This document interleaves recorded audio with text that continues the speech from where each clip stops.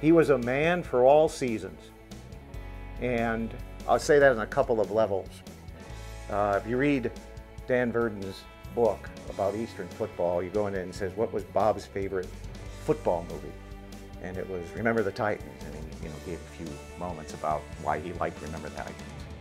But his favorite movie of all time was A Man for All Seasons, the film that won the Academy Award back in '66 with Paul Scofield and Robert Shaw, about the life of Thomas More, who had everything. He was the second most powerful man in England. And Henry VIII starts changing everything, and Thomas More does not agree. And it's this internal struggle of conscience. Bob Spoo identified with being true to your conscience and what you believed in, what you had been raised with, what were your values. And he used that throughout his life, okay?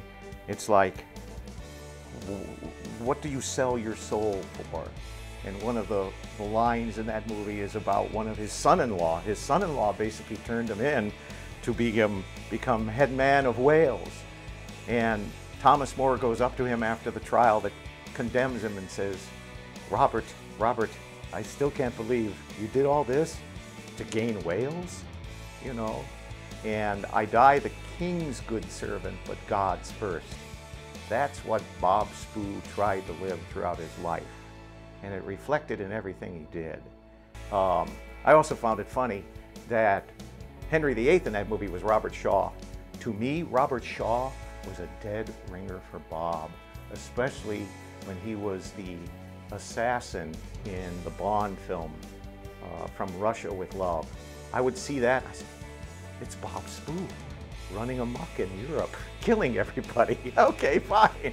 But that was funny that you know it was a film with someone I thought resembled him significantly that also became his moral compass.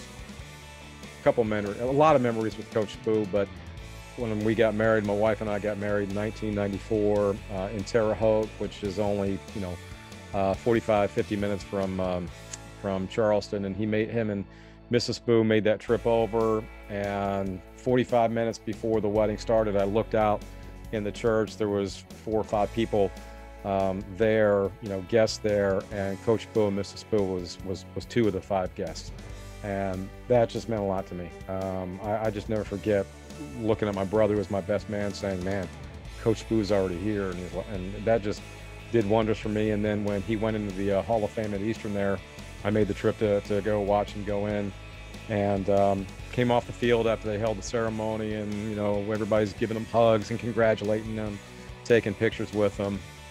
And I remember he just looked at me and he grabbed me by the face and he says, "I don't think I've ever told you this," but he goes, "I am so proud of you for the man that you've become and the father that you've become and the husband that you've become." And that just,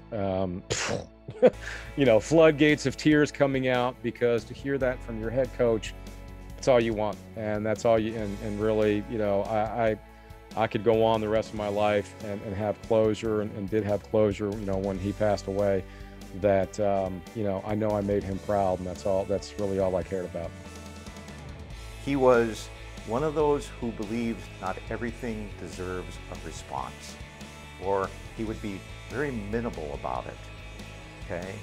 Bob Spoo was stoic and quiet and probably strategic in that way. He never would show his hand in many, many situations, all right?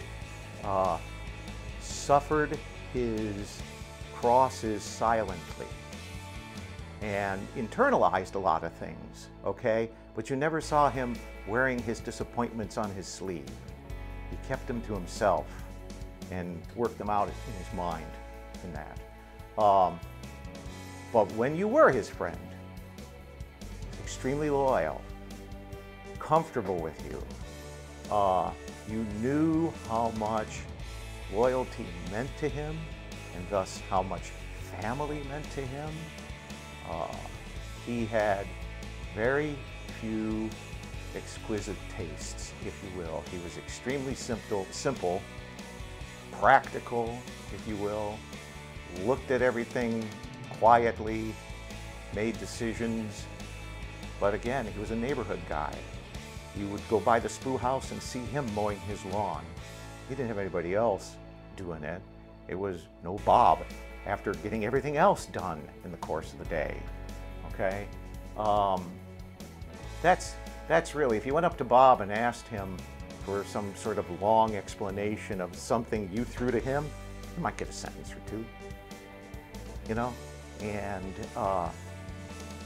that meant, among other things, when Bob Spoo did say something and did offer it, it was like the old E.F. Hutton commercial. When Bob Spoo talks, people listen.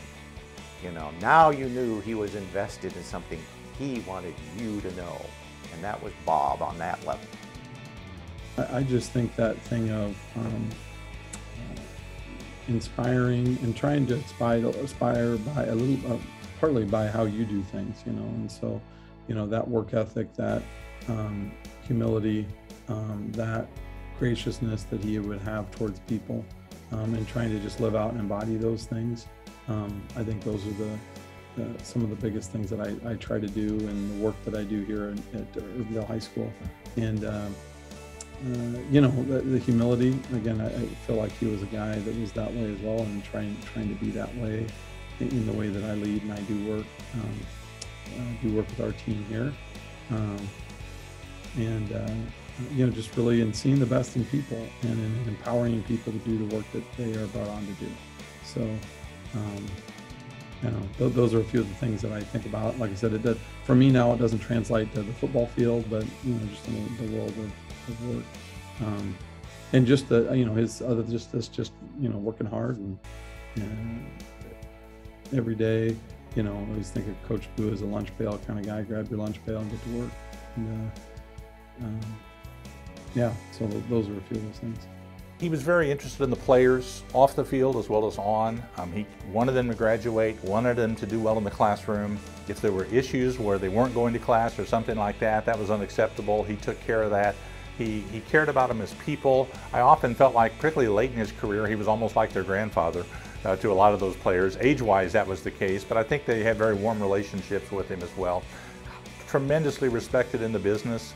Other coaches, you know, tremendous respect.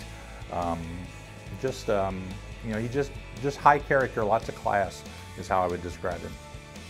And I think we all, in our own way, with our own little twist on things, we wanted to conform, you know, we wanted that personality of Coach Spoo. I think as so many of us admired him, and how he was able to be so successful, so stern, but at the same time be fair, you know, and treat you like a human being.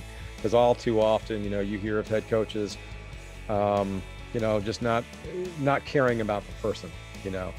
And Coach Spoo cared about the person first and foremost, then the student athlete, then the football player. So he had a hierarchy that he wanted to see his players, and, you know, I think a lot of us lived up to that. I really do.